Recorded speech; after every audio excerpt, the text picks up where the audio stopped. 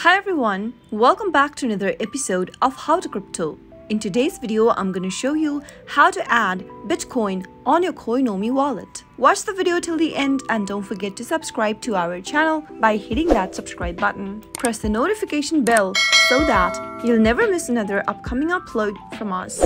Open up your Coinomi wallet application from your app drawer to get started. Make sure that you are inside your wallet. From your main homepage of Coinomi, tap on the plus icon at the bottom left-hand corner. Select Add Coins from the expanded menu. From the list of the coins available on your Coinomi wallet, go ahead and select Bitcoin at the very top. You can also select other coins you would want to add, and once you are done, tap the plus button at the bottom right. Now, enter your wallet password in order to unlock your wallet. After you are done, tap Unlock. Soon after you do that, you'll be able to add Bitcoin on your Coinomi wallet overview page. That is how it can be done. I hope the tutorial was helpful to you. If it was, go ahead and give us a thumbs up. I'll be back soon with more videos like this.